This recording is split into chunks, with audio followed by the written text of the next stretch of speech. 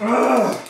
We've all been there, but luckily, this situation may not be around for much longer. That's why we've helped create a next-generation credential. We call them Passkeys. At Apple's Worldwide Developer Conference in June, the company talked about how it's working with Microsoft, Google, and about 250 other companies to eliminate the need for passwords. That's across many internet services. When this idea comes to fruition, all you'll need is a fingerprint or a face scan, and that's it. You're in. No more passwords. If you're wondering how that'll work, I'll key you in. Get it? Key you in? A lot of you had questions about the passwordless future article I wrote back in June. So stick around until the end because I asked the companies and I have a couple answers for you. But first, let's talk about the problem. Passwords suck.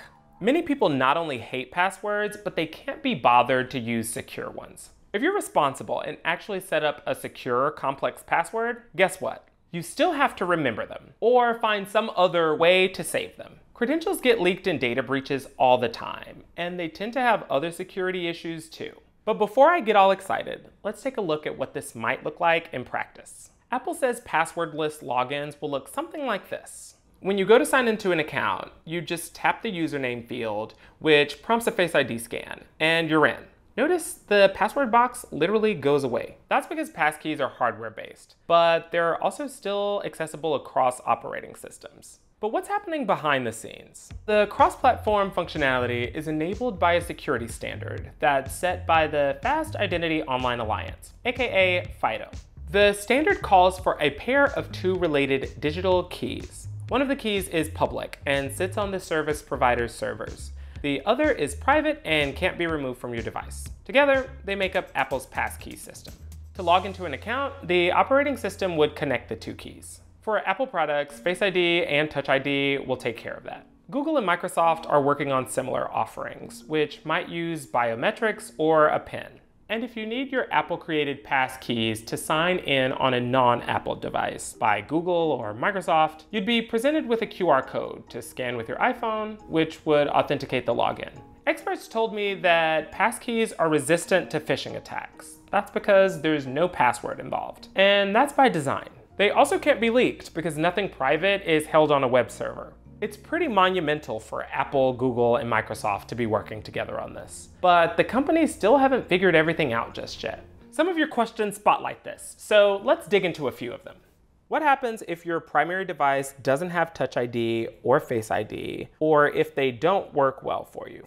You can still use passkeys, but your device passcode or system password would authenticate you, instead of a face scan or fingerprint reading.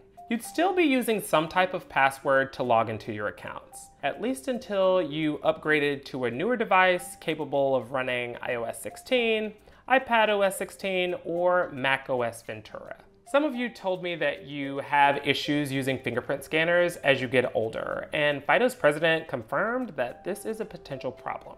All right, next question. What happens to passkeys when you die? Your passkeys don't have to die along with you, but you do have to share access to your accounts while you're still here. On Apple devices, you can share your passkeys through AirDrop, which means you have to be within Bluetooth range of the other person.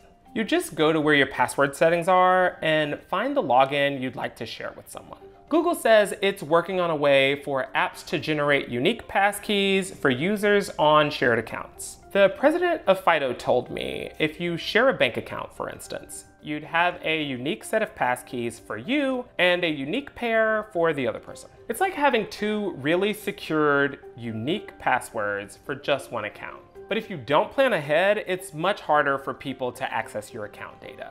Companies told me you can opt out of using passkeys if you want to, which means you can continue to just use passwords. Or you can set up a password as a backup in case your phone's biometric system isn't working.